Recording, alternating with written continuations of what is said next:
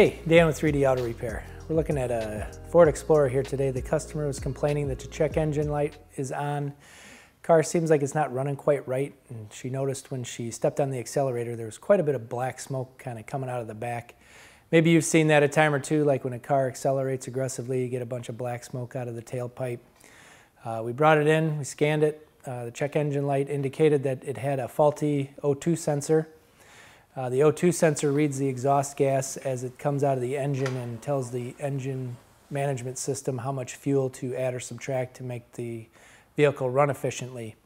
This one was faulty, causing it to give it too much fuel, which if the situation isn't remedied can cause some damage to your catalytic converter and the other downstream O2 sensor as well. So these sensors, when they are failing, it's important to get them repaired as quickly as you can, just so you don't cause some other damage to your exhaust system or your emission systems.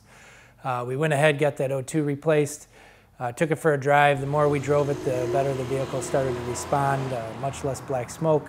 The throttle response was much better.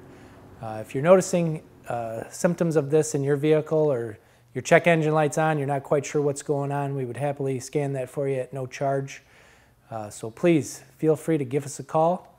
We look forward to seeing you at the shop, and share this video. Let's get the information out to everybody so that they don't have to suffer through these drivability issues.